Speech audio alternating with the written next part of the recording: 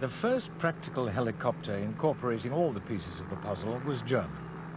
The Fa-61 was built by Heinrich Focke in 1936. Its two articulated rotors were mounted on outriggers on either side of the fuselage. Hanna Reich was one of the test pilots. I asked to make a circle, and I put the plane in the middle. I could look to see the wheel. Now, when giving gasoline, I saw when the stick wasn't just in the middle, the wheel went forward. And when I went the stick a little bit backwards, the wheel went backwards. So when I found now the wheel is standing, I gave gasoline. With the gasoline, it went up. I went down again. Within 3 minutes, I had it.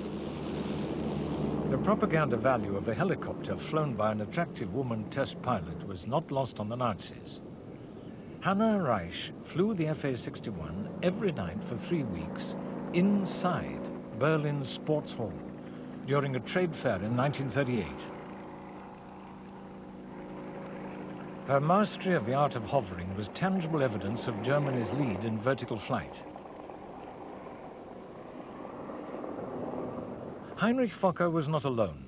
By 1940, Anton Flettner had perfected a system of intermeshing rotor blades for his helicopter, the Colibri. It could reach 90 miles an hour in forward flight, and it was highly maneuverable. The Colibri could hover and even fly backwards, and it ranks as the world's first practical helicopter. It was developed for the German Navy as a shipborne submarine spotter, which could operate from the gun turret of a cruiser. The Navy ordered 1,000, but as Germany's industrial capacity declined at the end of the war, they were never produced.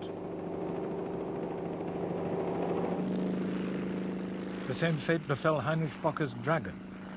It had been developed from his pre-war designs as a troop carrier for the German army.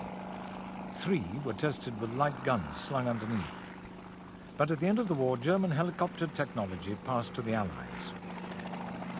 War